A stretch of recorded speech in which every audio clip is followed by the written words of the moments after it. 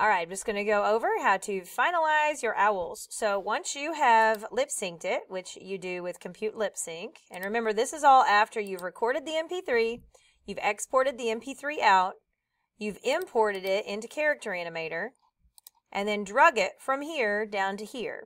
Once you have that in there, you do the lip sync, it puts it in there, but then you have to record a take. And you're going to want to make sure your webcam is on and your microphone is off. And then you're just going to hit record and you record yourself doing your different activities. Now to remember what your controls are, you can click on controls. You got to select your puppet, click on controls, and then you can hit generate controls if you have a button here, or update if you have an update button. But this will show you what your triggers are so you can remember what letters to push to use all your triggers. Then you just hit record. You blink your eyes and move your guy around and wave when it's time to wave and use your triggers and then stop it. And it will record all of that out and that will be a take, which is down here. So then listen to your take, watch it back, make sure everything works. Okay, and then once you've got it all, make sure at the end, if your owl is just like sitting here for a bunch of seconds, pull the edge of that in, trim that off, because we don't want it to just sit there and stare forward for like 20 seconds. Same thing if your take was too long like mine is, pull in these edges so that everything is the same length. It needs to end at the same time. Oops, I just faded it out. That's not good. My camera input, that's fine. Guess it's not too noticeable.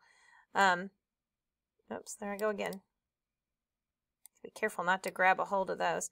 All right, so once you get all of that and you get it all taken care of, remember you can still move things around. So like if I needed to move my trigger for ideas down, I could pick it up and scoot it or make it last longer or whatever. So you can still move your triggers. But anyway, once it's all said and done, and you've tested it and everything seems to work, then you're ready to export this puppy out. And this is how we're going to encode it so we can upload it to YouTube. So once you save it, you're going to go to export, and then we're going to go out to the Adobe Media Encoder. You can't do it from just in here. So Adobe Media Encoder is going to ask us to name it. And in our case, I'm just going to put this in the videos folder on the computer. I would suggest you probably put yours in there too. And then name it like Finished Owl or whatever. And it needs to be an MP4, an H.264 MP4. And then you hit save.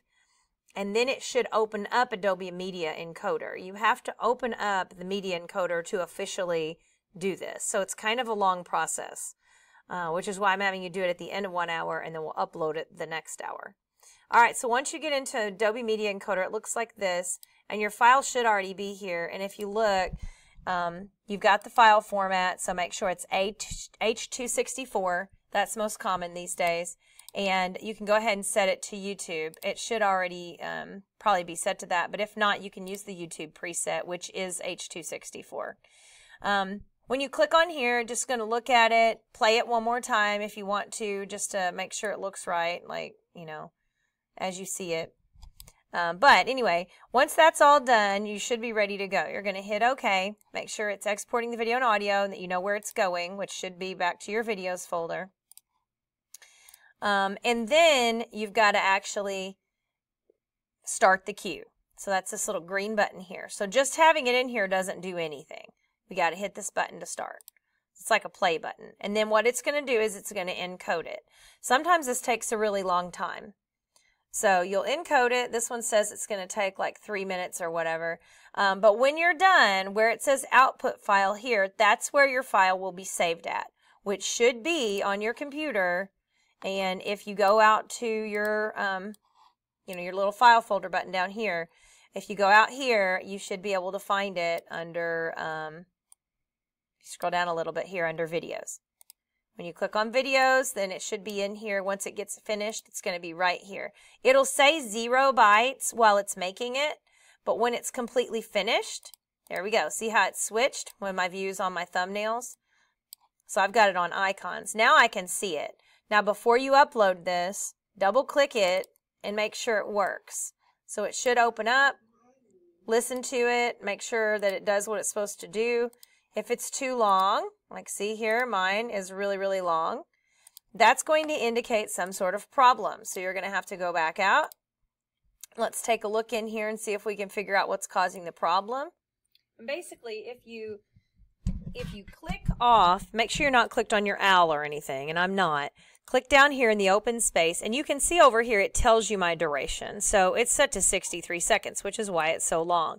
Now mine's really super long because I didn't really do what I was supposed to do like you are, but this tells you mine's supposed to be about 8 seconds.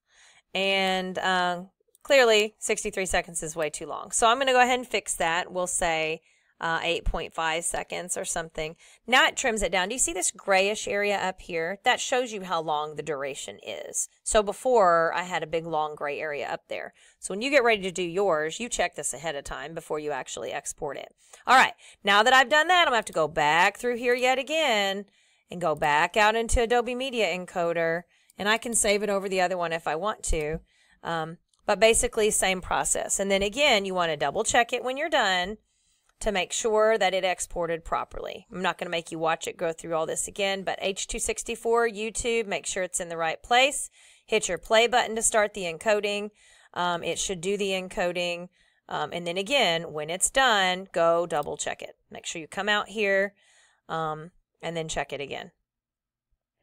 But that's pretty much the story here for how to do these projects. And then make sure that you delete any ones that you don't need. And then you'll upload those into YouTube. The upload into YouTube is pretty simple once you have your YouTube channel set up. There's a big arrow in the top right hand corner, and you'll upload that there. So here's my new one. I would double check this one to make sure it's good. And this one seems better. It's got 9 seconds. So we're good to go. All right, so I hope that helps you with how to export your owls from Character Animator through Adobe Media Encoder.